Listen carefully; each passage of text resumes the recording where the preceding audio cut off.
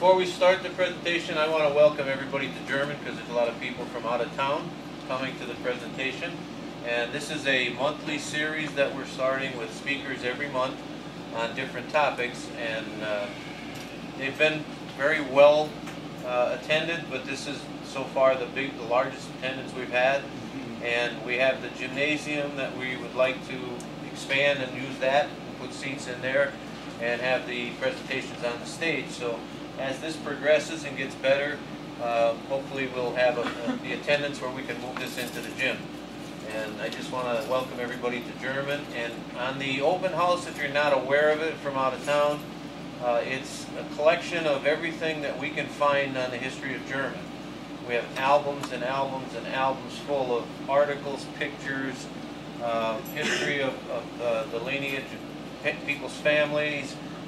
We have artifacts of different buildings and businesses that were in town. We have milk bottles from the dairy.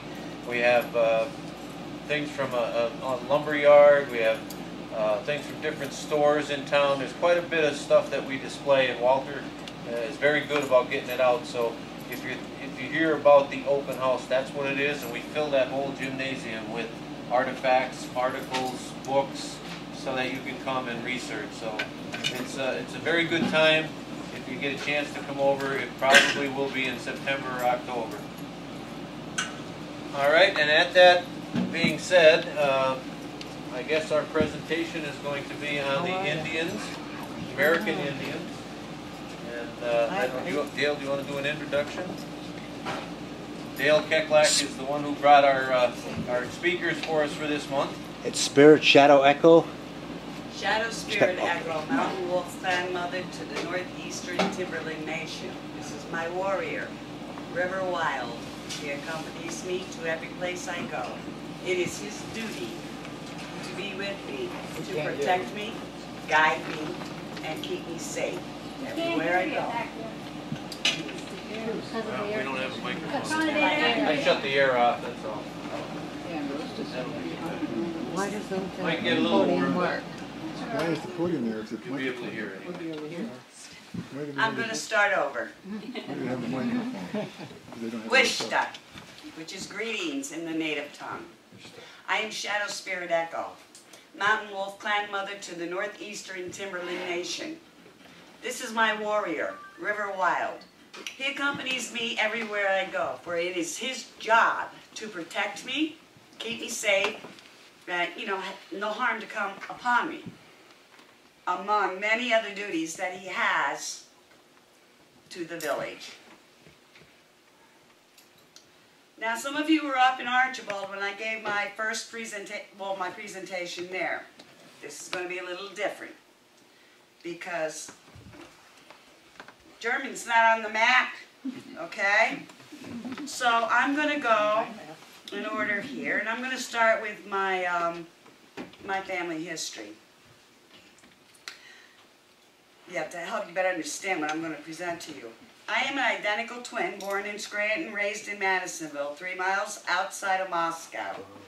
I stand before you as a blonde-haired, blue-eyed native. My father told me I am a descendant of Native American, Indian, and slave.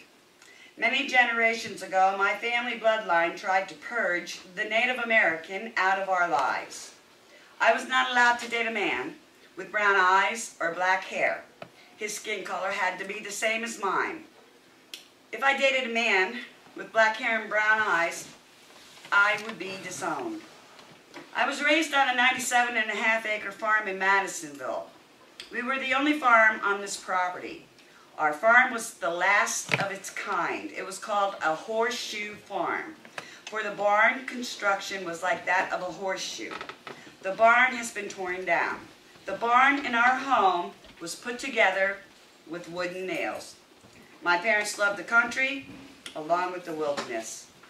My mother was Shoshone and Dutch German. My father was Blackfoot and German. There is no difference between Blackfoot and Blackfeet. Only Blackfeet is federally recognized. I am a farmer's daughter. My father was a veteran, a 33-degree Mason, as well as a member of the Sons of the Pioneers. I am blessed with having known 5 grandmothers, 2 regular, 2 great, and 1 great-great-grandmothers. I believe it was my 4th or 5th grandfather, who was Shoshone. He prophesied that every 3rd generation twins would be born. To make a living, he made jewelry. For the next set of twins, my sister and I, he made a copper turquoise baby bracelet, ring, and necklace. My home burned down by arson. I lost everything. We lived off our farm, and on this land is many places where Native Americans lived. Because our farm was so large, we didn't own bikes. We owned horses. There are many laneways and pathways which we walked and explored. It truly amazed me about these paths that were used by the Indian and the settler. Deep in the woods is a small campsite with a large boulder, and the large boulder is hollowed out. And beside it, there is 4 trees, like in a square, like if they had grown up.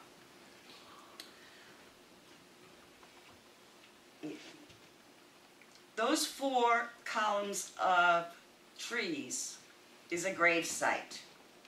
Now, each Native nation has their own way of caring for their dead. Beside this boulder, like I said, is a square of trees. Now, the Native would wrap their dead up in their pelts and put them high up and leave them there for a year. A Native will never stay by a Native grave. They move away, for they feel that the spirit lives 4 days at the grave. And if you go to the grave, you will have a bad spirit that will follow with you. Bad because it's no longer human, it's evil, and it wants to be human.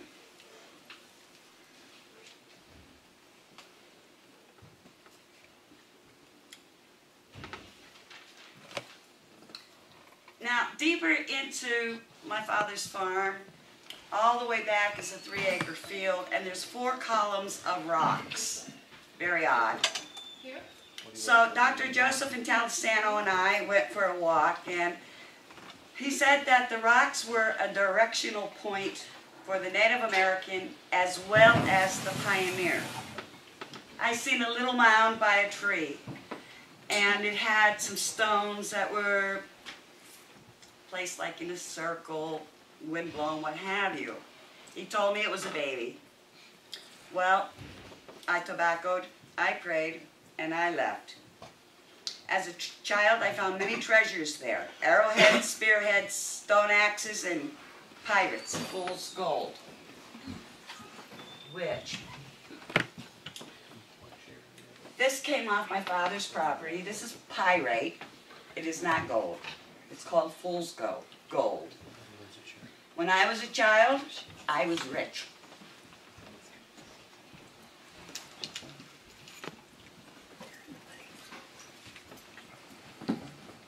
Now, in the 1600s and the 1800s, Pennsylvania was rich in soil, trees, wildlife, and rivers. Some wildlife, as well as plants and trees, are extinct, or so I have been told. Now, my father's property was told there's a panther crossing there.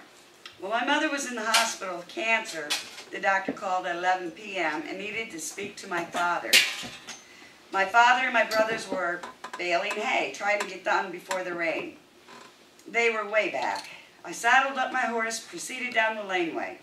My horse started to act frightened. He snorted and picked up his pace. It was a bright night, and you could see very well. I heard a god-awful growl and a very large hiss. I quickly looked, and on the stone wall was a panther. I don't think my horse's feet touched the ground. He was in a full run. When I got to the 3-acre field, I had gave my father the message from the doctor, then informed him of the panther. My father was very angry with me and told me that I should have known better, for it was that time of year for the panther crossings. Now, my great-grandmother had serious concerns of the panthers, for they crossed and traveled through Mount Cobb. In Pennsylvania, no county was extinct to native wars between themselves and the settlers. Mount Cobb, the Indian used for smoke signals. It is estimated that 20,000 Indians inhabited Pennsylvania during the 1600s to the early 1800s. Every Indian knew when to look up to the sky for smoke signals in Mount Cobb. They would know when to run or stay. Warrior Run is justly named. Many warriors used this path to kill the settlers. Route 590 was a major hunting trail used by the Native American, later the settlers. The Indians would plant orchards. Settlers were squatting in the orchard, which the native killed the white man.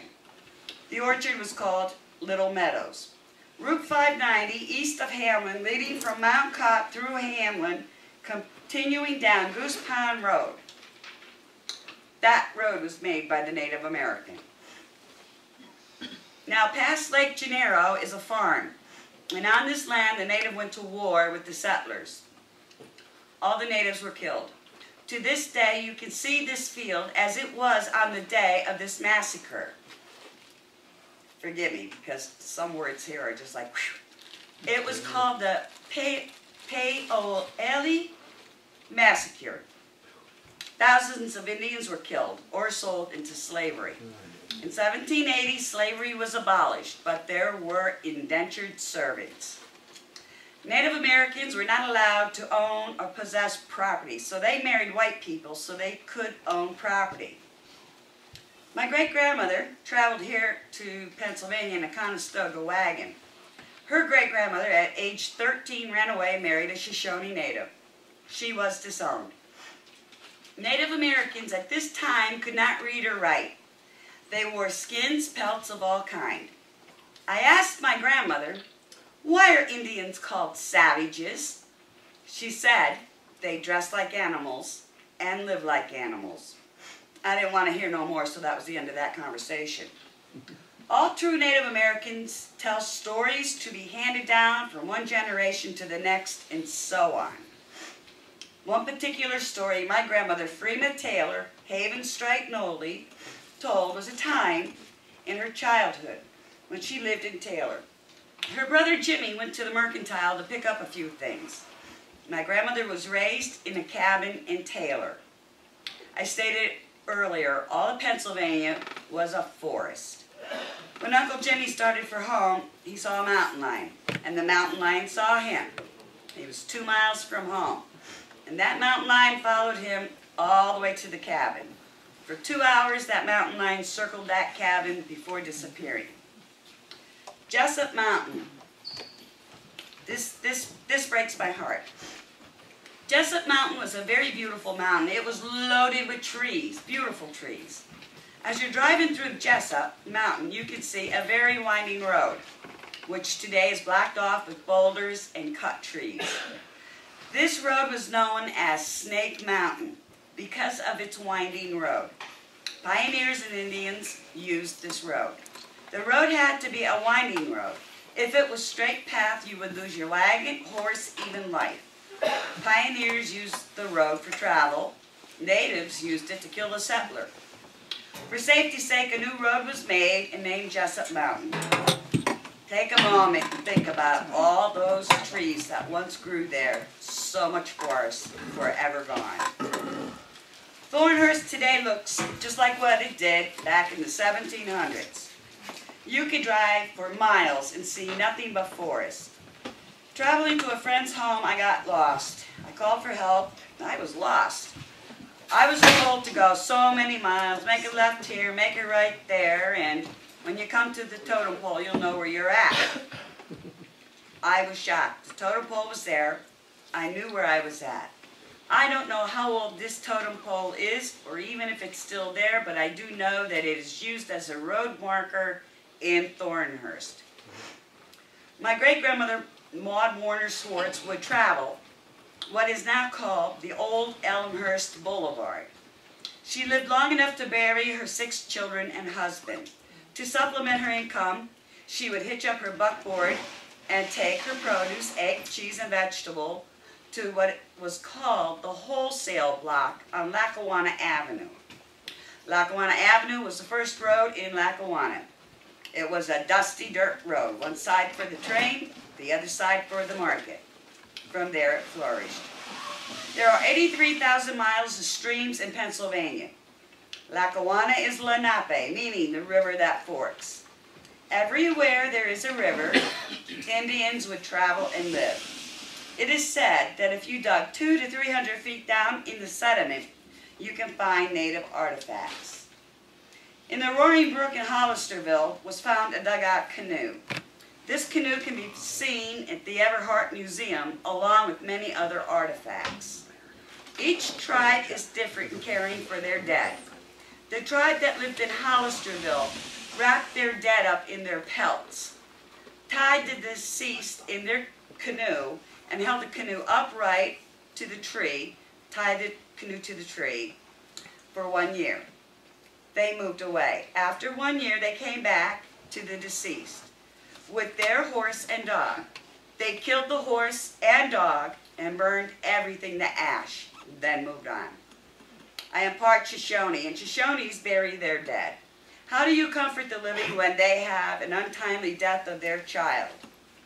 My 15-year-old niece was killed in a car accident. We made a pahakne for her grave. A pahakne is a hoop attached to a wooden pole and placed in the middle of the grave. The parent, and only the parents, would hold on to the hoop so the spirit of the child would come through the hoop to the parent's spirit. If anybody other than the parent removes the hoop, there is a curse placed on them until atonement is made. All burial sites are sacred. A mound represents a pregnant woman. From spirit we come, to spirit we go. Natives believe that if you leave a footprint in a burial site, a bad spirit will follow. Will follow you until atonement is made. In Archibald, there is a 40-foot waterfall. There are many caves there. It is said that one cave has the markings on the wall carved by natives who once thrived there. War broke out again, and many lives were lost. Okay. Now, the British was pretty much a part of Pennsylvania, and they didn't like the native, so the British wanted to pay the Indians to go and kill the white people $1 million, or so the story goes. What happened was the British dressed up like the Native American, took the gold, and killed the Indian. There is no gold. There is also a large mound there. I hear it's very large. I have been told by one young man that just standing outside that mound, he got an eerie feeling. He left with no desire to go back. In Jefferson Township is a small creek. On this small creek, natives would come from the south during the summer and camp there. Further down the stream is a huge, large ledge, and this ledge is way up high. The native would dance in their circle, because dance is prayer, every year. Slowly they started to disappear. Somewhere in the late 1800s to the early 1900s, the last Indian danced for the last time. This story comes from an 87-year-old woman who told me it was her grandfather who witnessed this Indian. She too was raised on a farm, and during planting season, when her father plowed up the soil, lots of artifacts were found, which she displays proudly in her home. In Madisonville, there is another farm. While excavating for sand, they found a massive burial site. The government moved in and stopped the excavating. To this day, it still stands. If you go to a very old graveyard, you will see field stones as grave markers. People were poor, so they used the field stones as headstones. Large field stones for adults, small for babies and children. A good example to see is Bear Brook Cemetery in Madisonville. We are all told that the Native American died due to wars and disease. This is true. Sometimes I would walk through graveyards just to look and see. I came across a graveyard where way in the back of the graveyard was buried many babies. They all died within 3 years. I had to find out why so many babies died so close together. What I was told shocked me. In the early 1800s, Pennsylvania had what was called the Black Plague. All I could think of was here in PA, in Pennsylvania, there are 6 federal nations: Iroquois, Seneca, Cayuga, Onondaga, Oneida, Mohawk, and Tuscarora. Now, the Algonquin Indian was subservient to the Iroquois. Out of the Algonquin language, you can speak 17 languages. The Algonquin is the Indian who brought peace to the Indians and to the white man because you can speak 17 languages. Native American population is 0 here in Germany. Welsh, Irish, and German settled here in the beginning. It is recorded that there were no Indians in Germany. Statistics are wrong. The British killed the Indian and the settlers bought natives as slaves. I was told that the Indians were caught, killed, oh yeah, this newspaper article where that they would capture the Indian, kill him, and hang him upside down on the mercantile steps, cut him up for dog food. So anybody who needed dog food would go and get a piece of the Indian to feed his dog. And when that Indian was gone, they got another one. The silent history of German has captivated me, for we have had some very famous pioneers that traveled through here. Chapman Lake is a man-made lake. The relative to Chapman who made Chapman Lake is John Chapman, better known as Johnny Appleseed. The Native American loved Johnny Appleseed, for they planted orchards too. Now, Johnny Appleseed's orchards were very bitter apples. Apples made vinegar and whiskey. Johnny Appleseed was also a preacher as well, and preached to the native. There are many streams and brooks flowing through German. Natives were fur trappers as well as the pioneers. Daniel Boone traveled through here, through German. No different. Daniel Boone was captured by the Shawnee and left for dead. He didn't die. He came back with a vengeance on the Indian and killed everyone who was native at that very chance he had. He led a group of settlers to Kentucky, where Abraham Lincoln's grandparents were among the settlers. Christopher Houston, better known as Kit Carson, was a trapper, among many things. Briefly blew through German. He loved the native and had 2 native wives. He was an explorer too. One more, Davy Crockett. He blew through here too. You know, whether it was 1 day or 2 days, you got a famous name like this, your grandparents, your great-grandparents, they're going to remember.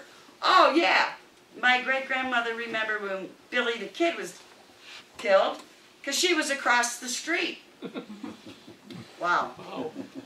So, find an elderly person and ask them to give you stories about their little town called German. It will fascinate you. In 1969, all Native Americans were declared U.S. citizens. I'm going to describe some things.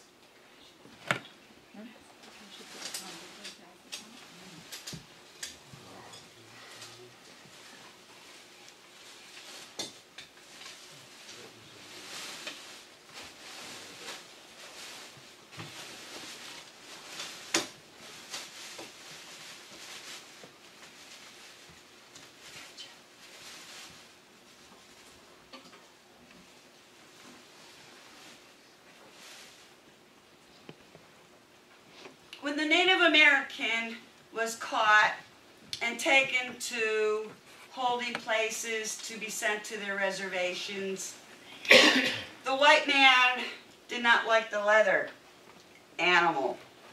The Indian said, "Can we have lace?" To the native, the fringe is the lace. The white man said, "No." Well, they got together and they said, "Can we have ribbons?" White man said, "Okay." This is a Cherokee traditional ribbon shirt. Here are his colors. He is Cherokee and Apache. Oh. You know your brother by his colors. You know your sister. You know your families by their colors. Women had to have more than a shirt, so this is a Cherokee original. It's called a tear dress or a tear dress. It's off of the Trail of Tears. They were allowed to make this. They were not allowed scissors, knives, or nothing. They had to tear the material. This is, I am Shoshone. I claim Shoshone. My colors are black, blue, and red. This dress is, like I said, is an 18th century pattern. Women who sew, right here in the armpit, it's a V, unlike how we just sew the sleeve in. No, they cut a V to put in there, kind of like, no. Everything was torn, and the ribbons were put on, and the women knew who was their sister, clan mother, whoever. Cherokee tear dress. Now, I don't know if you've been to powwows. Every woman carries a blanket. The problem is some of our natives today don't even know why we carry a blanket. When there was war, the women would go out to retrieve their dead. They took their blankets and they laid it over him. If he was alive, they laid the blanket over him, brought him home, and nursed him back to health. This tricked the white man. Now, we have little girls, and they like to dance. Blankets are pretty special. We have what is called the fancy shawl dance. Now, the Shinnecock tribe and many other tribes use it for many things. But the little girls would wrap their blanket around them and they would dance. And they would dance all around the circle. That's a fancy shawl dance to represent a butterfly. For that's what our children are. Butterflies. They're going to change one day into adults.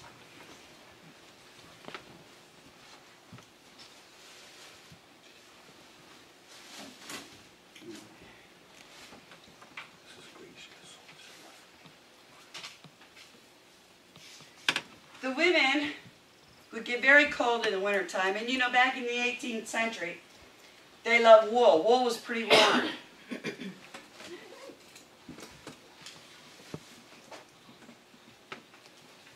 This is called a capote. Some people would think it would be for Santa Claus, for, look at how long that thing is there, right?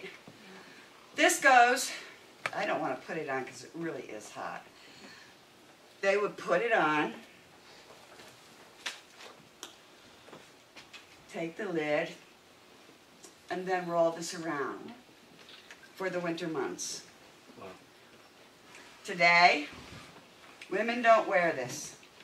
This is a capote, and it is a man's capote, and it is handmade.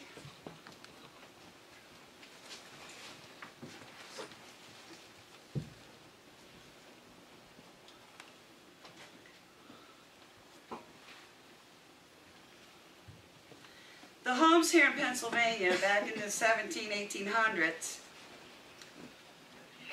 the natives lived in teepees during the summer. During the winter they made huts. The huts were made of bark, moss, and mud. For the logs, the floor was made of split logs. From 1600 through 1800, their weapons were knife, warhawk, bow and arrow, spear, and axes. Later, the repeating rifle known as the Henry. The United States military used the tomahawk during the Vietnam War Black Ops. Some weapons women used as gardening tools. Pennsylvania does not recognize the Native American Indian. Yet on top of our Capitol is a statue of an Iroquois Indian. The last tribe to be recognized as a federal nation is the Shinnecock tribe on Long Island, New York in October 1st, 2012. Pennsylvania Native Americans who lived on the Lackawanna River left, went to Delaware and Canada, and stayed there. They were Lenape.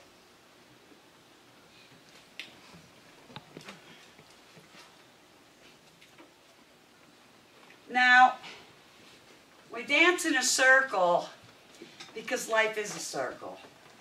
This is a man's dance stick or war hawk. In a circle, there's many different kinds of dances for the men. One such dance is a sneak-up dance. I could torture him and have him come up and show you.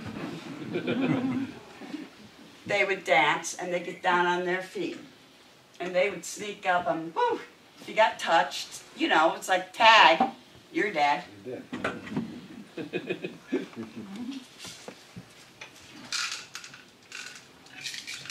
Men have rattles, women have rattles. Our rattles are made from horns.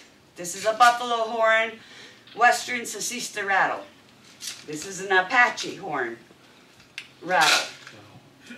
We rattle to our songs, we rattle to our dances, we rattle to our prayers.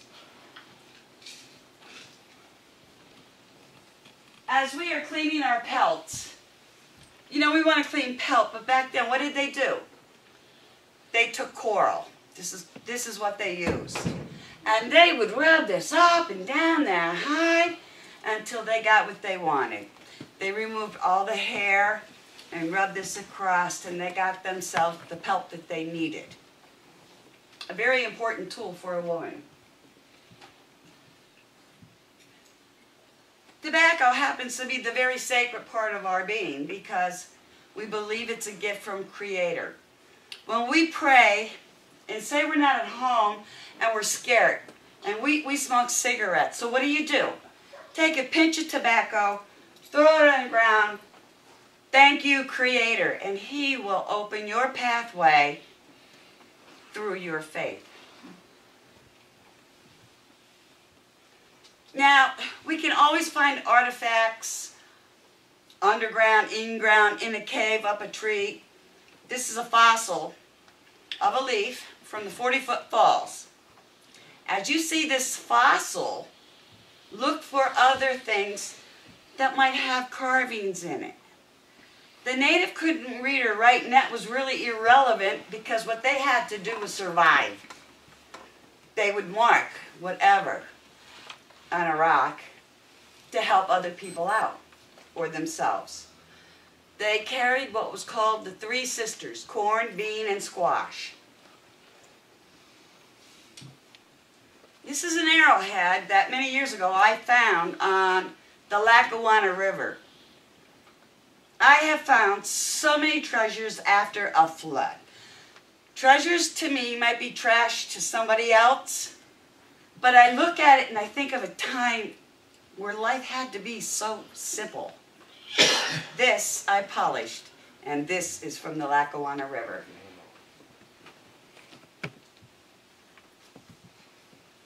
Now, we sage, which I gotta find. I have a prayer here that for many, many centuries was not allowed to be spoken out loud. I want to make sure I have it right. Okay. When they would take the sage, and they would put cedar in it too, they would smudge bowl. They would smudge the smoke from their head to their toes. Usually a shaman would do this. As the smoke rises, you would bring the smoke to your head for good thoughts. No anger, jealousy, or hate. This is part of this prayer that has been forbidden by Native Americans to be ever said out loud.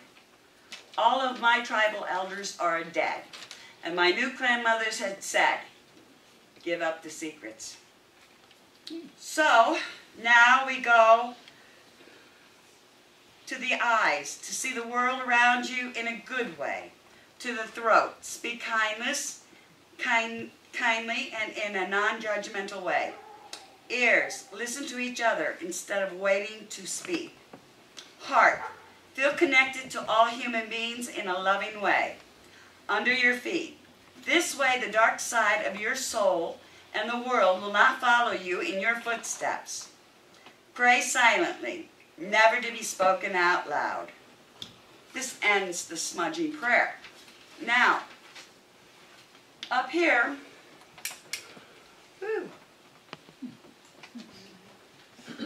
I am a strong believer in prayer ties. All prayer ties is cedar sage, tobacco, and a cloth. And you tie it. You wind it 7 times. You burn it, bury it, or hang it. You have to turn your back and walk away and forget your prayer. Like when God said to, who was that guy that the wife turned around and she turned into a pillar of salt? Yeah, her. It works the same way here. Say your prayer, turn your back, forget your prayer. If you look back upon the prayer tie, you're telling Creator you don't trust that He will answer your prayer. Native Americans are very spiritual people. Everyone should be. Now, this is a little black leather baggie. That's all it is. But to one clan mother, it happened to have been very special. She had her sage, cedar, and tobacco in this, and she had it hooked to her belt. She took a stroke. She came out of this with flying colors. They laid hers behind her head. 2 of the highest honors one person can receive. 1, an eagle feather. 2, blue corn. This is a smudge bowl.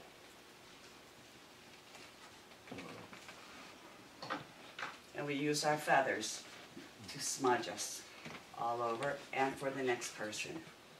That's how that looks. Sorry.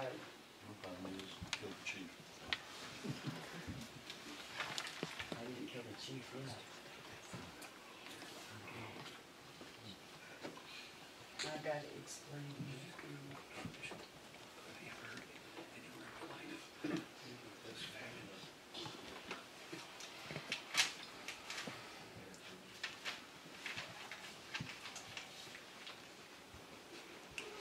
Cornmeal is very, very important. Every clan mother has them. There's 3 kinds. Yellow, white, and blue. The yellow represents the woman, and that represents wealth and abundance. White cornmeal represents rebirth into the spirit world. Blue cornmeal is spiritual importance. It represents the eastern rising sun, the beginning of life, wisdom, and understanding. The white buffalo calf woman came from the spirit world and brought blue corn with her to tell her story. 2 natives were looking at her, and the one native says, "Oh my, she is so beautiful. I gotta touch her." The native went up and touched her, and when he did, he went into a pile of ash. The second Indian said, "Oh, no, you're pretty bad. I'm going to touch you." She said, "Don't be afraid, for I come to give you a message." And the message dealt with the coming of the pale prophet, who will be coming from Father's Son. We look to the east every morning. Before our feet hit the floor, we thank Creator for the gift of life, light, and breath, for it is all a gift. Okay, now I have a few frequent... Did I get everything up there? Oh, no, I didn't. And many people aren't aware of this. The Native American invented chess, and here is the original chessboard. Wow. You will see the chief, the clan mother, the wolves, the teepees. And if you have somebody who would like to learn how to play chess, come on. We can have a grandmother, a grandfather. We know who's important here. The chief, the clan mothers, right? We want to protect that. Wow. It is traditional custom that once you were born, all Native Americans learn a craft. This is mine. And I wear it proudly. This is a deer horn with a knife. Okay. Now, some of our people have gotten up in age and we think, oh, they can't do anything, right? Wrong.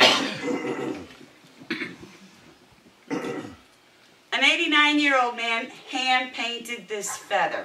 You will see these feathers all through. Some are just run off by machines or what have you. This one is signed. This is an original. And that is what this man does for a living.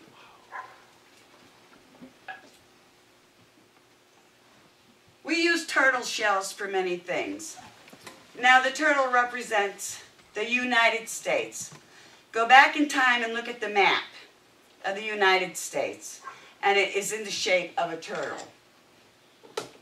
This is a moss-back turtle. My granddaughters went fishing. And I haven't finished it yet because my butterfly broke. But the turtle is sacred. Some people wear it as a medicine bag. I plan on making a purse.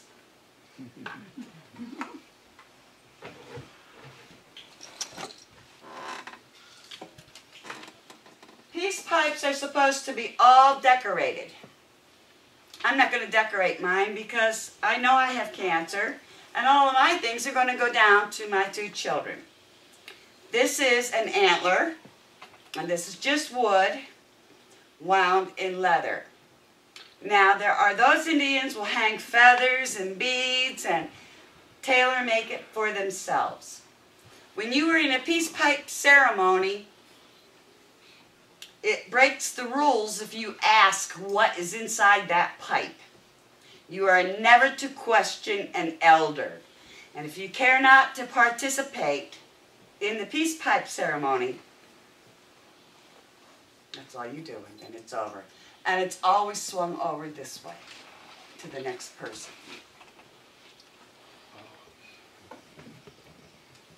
The drum calls many people, and the drum means many things. My drum is slowly being repaired. This is a prayer drumstick. It's very soft, okay? Because you know, when you're talking to your Creator, that's between you and Him, okay?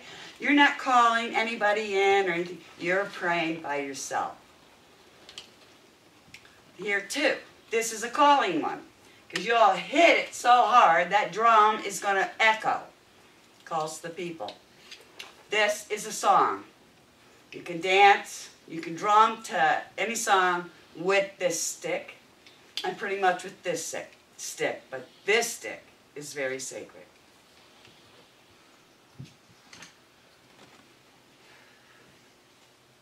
Women always carry feathers into the circle. All right? Feathers represent our spiritual father, our Creator. Before we enter into a circle, we hold our feather out like this. And we put our tobacco and our sage. And before we step that line into that circle, we go like this. Step over the circle, and then we let it go. What we're doing is we're thanking Creator for the opportunity to assemble, to sing, dance, and pray. We love our animals, and they love us too. Oh yeah. This is a Navajo wooden flute, handmade. This too is a little treasure that I'll put away, for my son is a musician, and I will hand this to him one day. But that's what a Navajo wooden flute looks like. Like I said, we love our animals, and they love us. Now, wolves pretty much are the deal with the Indian. After they have served us, they continue to serve us, for there ain't nothing more warmer than a pelt. So we keep them.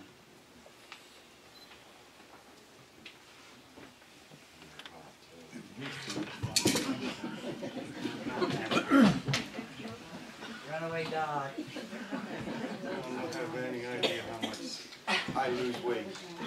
Standing. We take feathers of all colors. And what have you. This came from a parrot. The Aztec dancers have many of these feathers, and they should from Mexico. My God, they got enough of those bluebirds down there. Up here, the turkey feather was pretty important because I've never done this, but I'm hoping after hunting season I have the opportunity. The women would take the turkey feathers and they would weave them. Therefore, it would cause them to have a blanket, something to put over them in the wintertime. For feathers, everything repels and the heat stays in.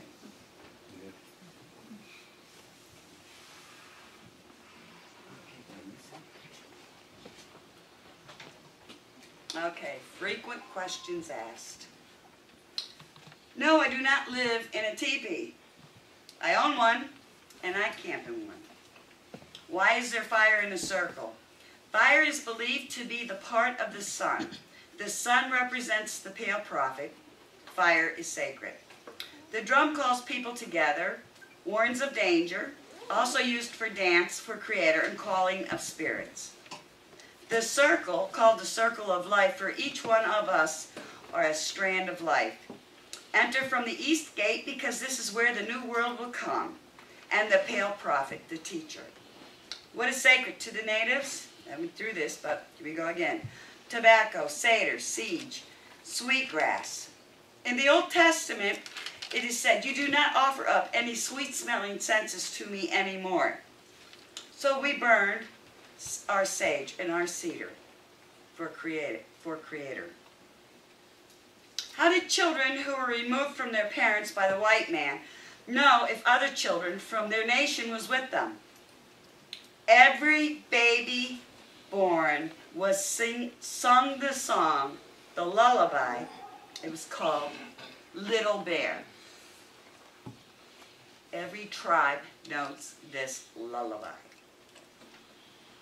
Did Native women torture prisoners? Yes, they did. They would tie the prisoner to the wooden stake. They would sharpen wooden lances and stick it into the prisoner. Before his last breath, they would put him on fire. How did the Iroquois husband punish his wife? He would pull out a toenail. How did the Native Americans learn medicine? In 1650, the lost tribes of ancient Israel, after exile of 1290, met up with what I believe to be their ancestors. The pale prophet, the teacher, came and taught the medicine of Mother Earth to the Native American. Native hair. If you touch a native's hair, you're telling everybody you're married to them. Automatically. You touch his hair, you're married. Medicine bags. They go for all tribes. This is my medicine bag, and it has been smudged in Vietnam blood. My brother was Vietnam. And it will go with me in my grave. Nobody is allowed to touch a medicine bag. If you do, the whole bag has to be re-smudged, prayed over, and forgiven. Never touch a medicine bag. The loincloth of a man would tell you what his status is. As a child, it would be here. As a teenager, it would go here. As a man, it would go here. As a holy man, a shaman, it goes below his knees. That's how you tell the status of a man. Not what's behind the loincloth, but how long the loincloth is.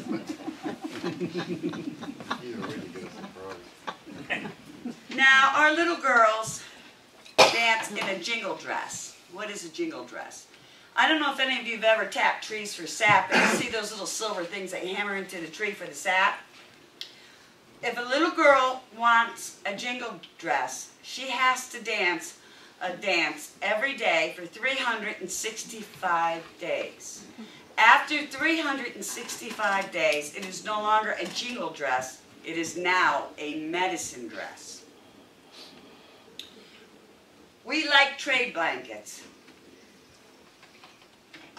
Anything.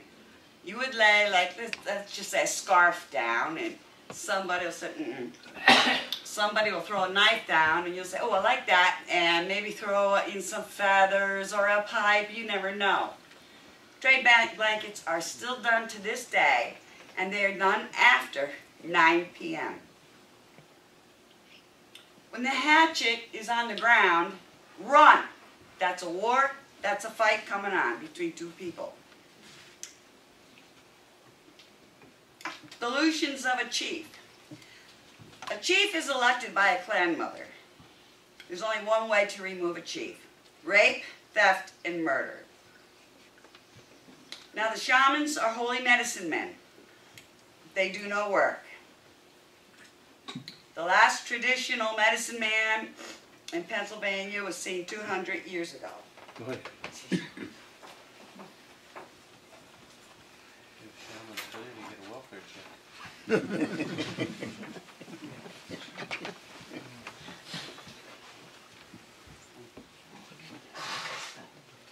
They must be roasting up there.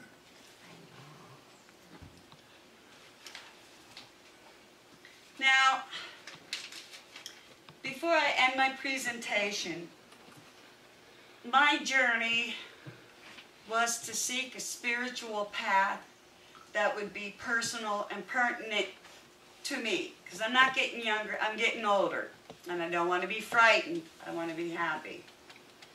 I'm going to end my presentation with a very famous Native American prayer. O Great Spirit, whose voice I hear in the winds, whose breath gives life to all the world, hear me. I need your strength and wisdom. Let me walk in beauty and make my eyes ever behold the red and purple sunset. Make my hands respect the things that you have made, my ears sharp to hear your voice. Make me wise that I may understand the things you have taught my people. Help me to remain calm and strong in the face of all that comes towards me. Let me learn the lessons you have hidden in every leaf and rock. Help me seek our pure thoughts and act with intentions of helping others. Help me find compassion without empathy overwhelming me. I seek strength, not to be greater than my brother, but to fight my greatest enemy, myself. Make me always ready to come to you with clean hands and straight eyes. So when life fades as a fading sunset, my spirit may come to you without shame. Aho. Now, I want to say Wanishi, Ashin. Wanishi is thank you. The Shoshone language, one word can tell a whole story. You can have 36 or 136 letters, and that's just their sentence. So Ashin is, thank you for walking with me. This ends my presentation. Thank you for having us.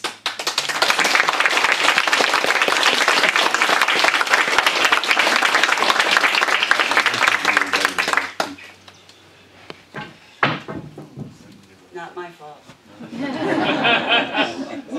Does anybody have any questions?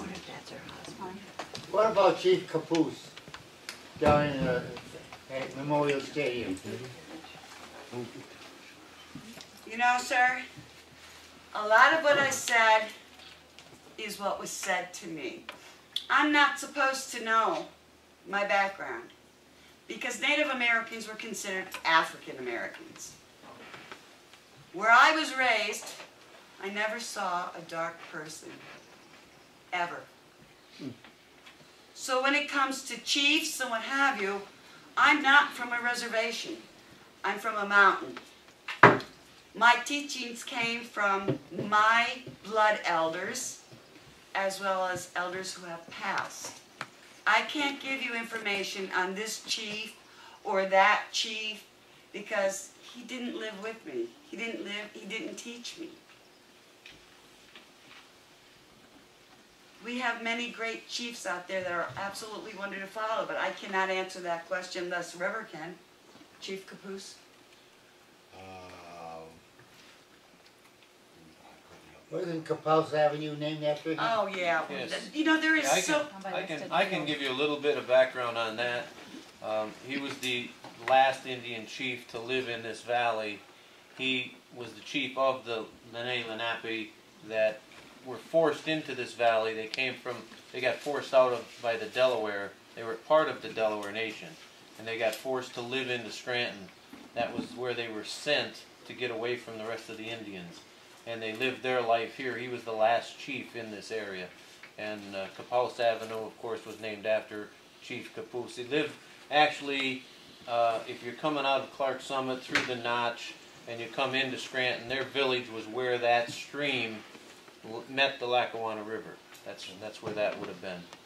And what she talked about, Route 590 being the Indian path, that's also recorded in Lackawanna history books.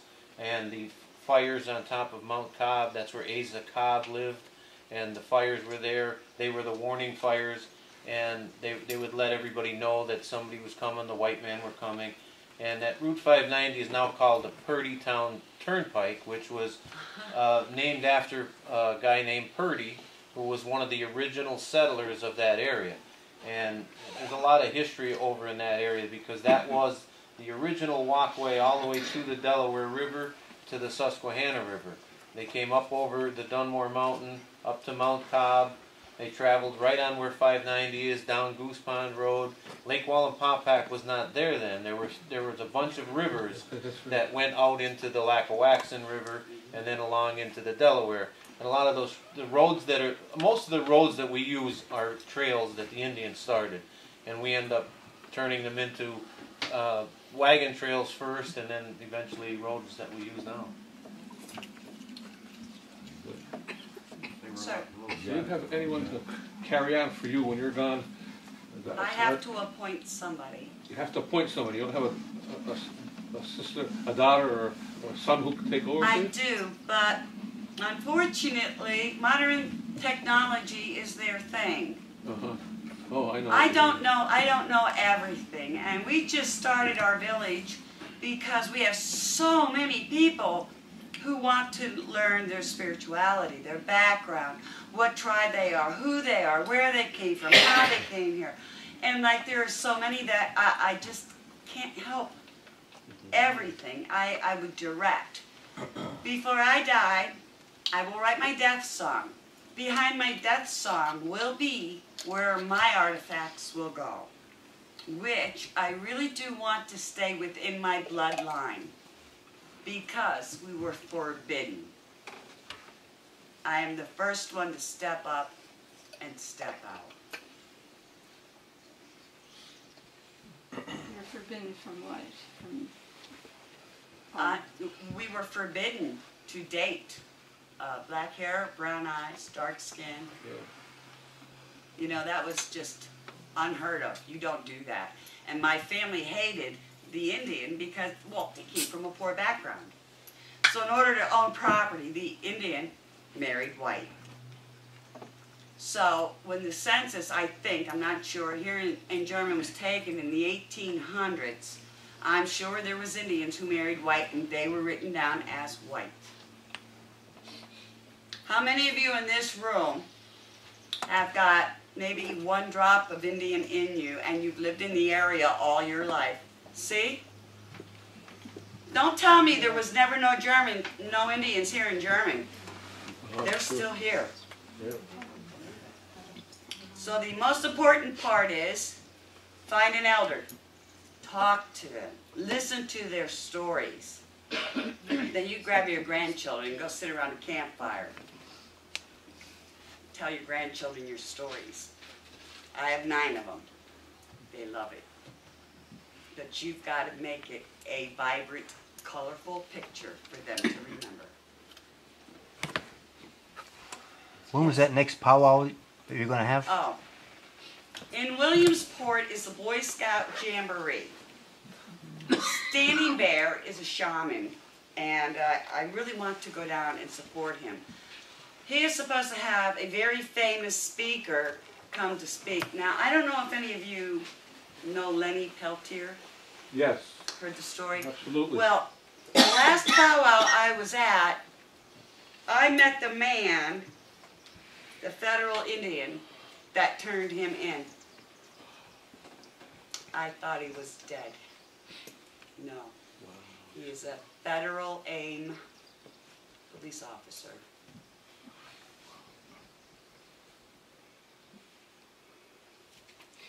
Anything else? Yes, sir. I'm 88 years old, and I remember a lady by the name of Vera Farley.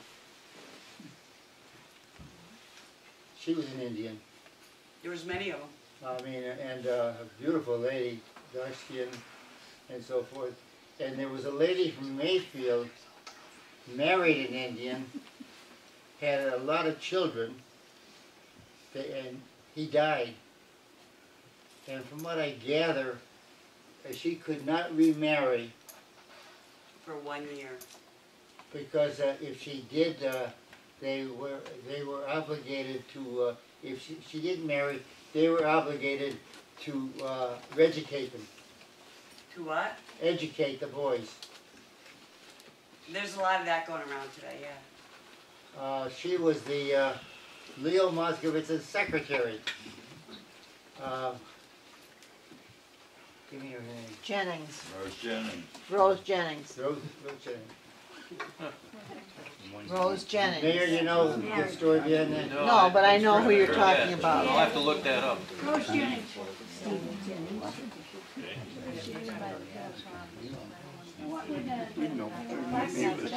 have a question. If an Indian burial ground is taken over by a white man and used as a white man's cemetery, is there a curse upon the people, the family, or what is the Indian understanding with that?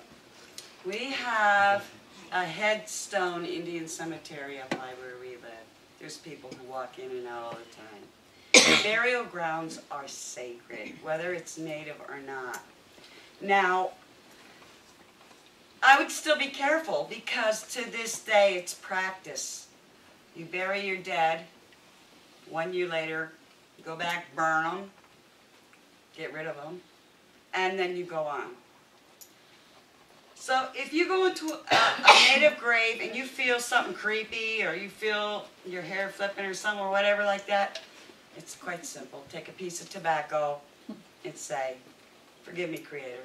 Put it on the ground. No curse will be on you. Oh. Good thing I carry my pouch.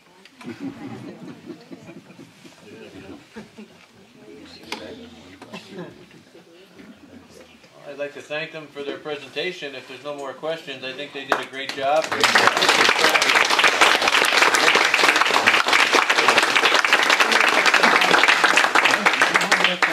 We'll hope they can come back again when we have the gymnasium and we have some fans on and we have to make it a little bit cooler. I didn't expect this many people. We have 50 people here tonight. So Well, that very good microphone should turnout have been and very I don't know pleased. why. And it's an honor for me to have somebody like this here. It really is. I'm nosy. I wanted to learn when I was little. And what started my journey was the Prohibition period. I went to my grandparents because I know they've been through it. And my grandfather was the first surveyor of Moscow. His name was Cowboy Swartz. And when I had asked, it was a school project about the Prohibition, he was pissed, okay, because he liked his shot of whiskey before he went to bed. So from there, I secretly went to my great-grandmother, the one who was native that I'm not supposed to know she was native, and started asking her questions. I have cousins down on the Pine Ridge Reservation I have never met. One day, if not on this plane, on the next, but you know, life is good. I have no more. Are you from German? This is where you grew up? No, I grew up in Madisonville, but my grandmother lived here in German, and my Aunt Jane Haley lives somewhere past German. My grandma